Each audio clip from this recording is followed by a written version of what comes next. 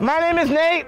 I'm the education director at the Columbia River Maritime Museum. These 7th graders at Warrenton Middle School have been learning all about this tropical fish. Raise your hand if you know what kind of fish this is.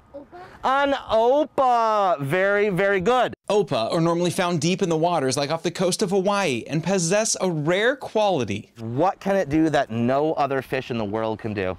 It is one of the only fish that can regulate its own body temperature. Absolutely. 110 and a half. And after a few measurements, You're gonna cut from here. it was time for the dissection. And then you're gonna take a cut down here. Well, the main thing we wanna look at is the gills of this fish. In July, the 3.5-foot-long, 100-pound fish was found on the shores of Sunset Beach just south of Warrenton.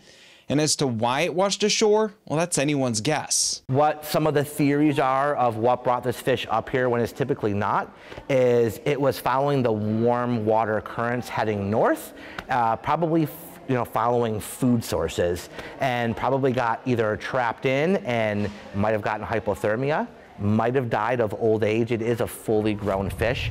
For these kids, the rare discovery led to a rare opportunity. This is right at those pectoral fins full of all those blood vessels that warm up their blood. This isn't an experience you get every day, so you gotta have fun with it. We're gonna peel this all the way back. Fun, which also meant getting their hands dirty. All right, I'm gonna cut the intestine open.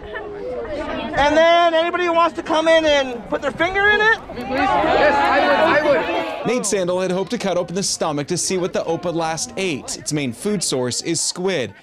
Instead, the overall size of the fish got the better of the time they had together. It took us like the entire hour just to get it filleted out so we could see that, but we couldn't actually peel it back because some of these bones are like this thick.